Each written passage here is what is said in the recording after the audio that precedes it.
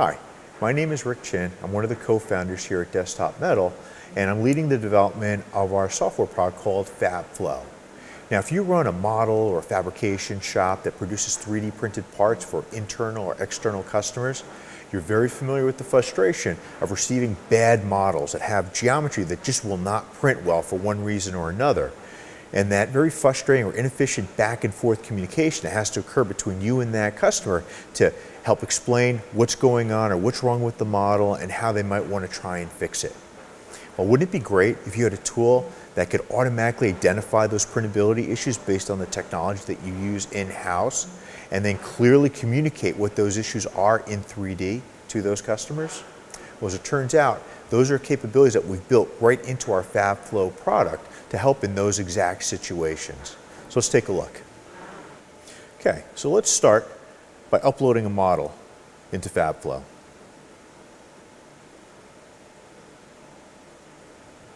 Now, we'll start with the 3D viewer, and here I'm uploading a model that is an STL file, where we take other standard file formats like STEP and IGES, and native file formats like SolidWorks, Pro Engineer.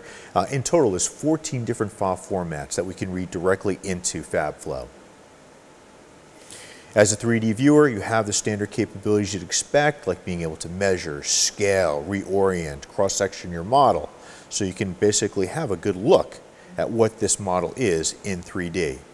But we're actually here to determine whether or not there are printability issues associated with this particular file.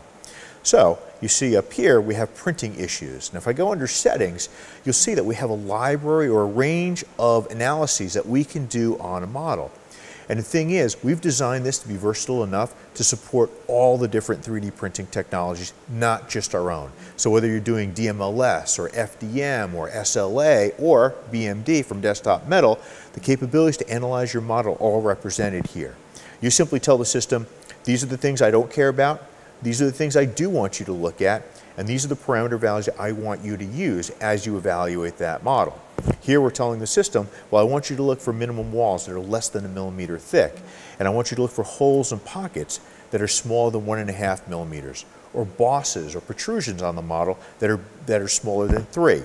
You can even do things like check for sharp angles, whether they're convex or concave.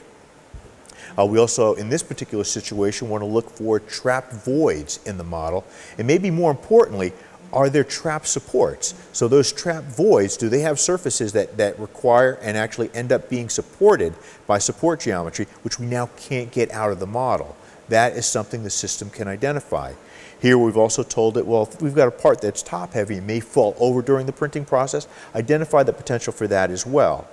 As a part of this analysis, we could even specify what the self-supporting angle is for our process so that the system knows what surfaces need to be supported and where do the support volumes need to be created.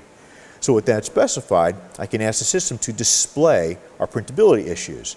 You can see that it's validating the model, and here we have a legend that represents all the different types of analyses we'd like the system to do. And in this case, it's found 4 different printability issues of all the ones we've asked for. So as an example, we can see that we have walls that are thinner than 1 millimeter. So it'll not only show us, but it'll navigate to those issues on the model. I can see the slanted surface is probably necking up near the top, and that's where it's actually getting too thin for the nozzle to actually fit any material in. We also have an issue inside of the model. So let's do this. Let's actually create a cross-section so you can see specifically what's going on. And sure enough, we have a wall here that's, again, less than 1 millimeter. Let's take advantage of the great communication and commenting tools that exist here in Fab Flow, and I'm going to create a 3D snapshot and mark up the 3D model right here. So I'll create a note that indicates that wall needs to be made thicker.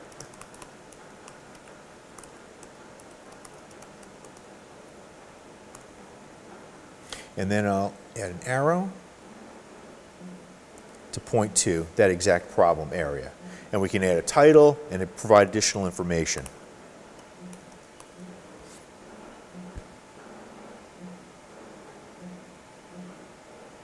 Let's look at some of the other printability issues.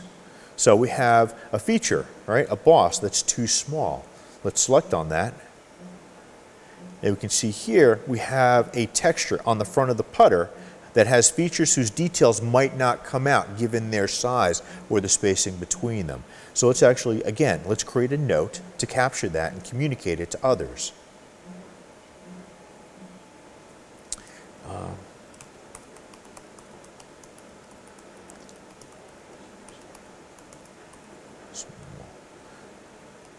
And again, we'll provide a title to that.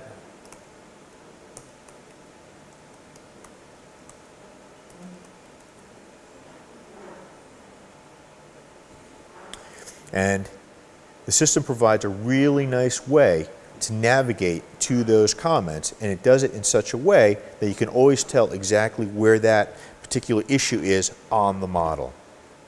So now that we've captured these printability issues, we now want to communicate those to our internal customer or our external customer. So to do that, what we'll do is select on the Share tool. We'll indicate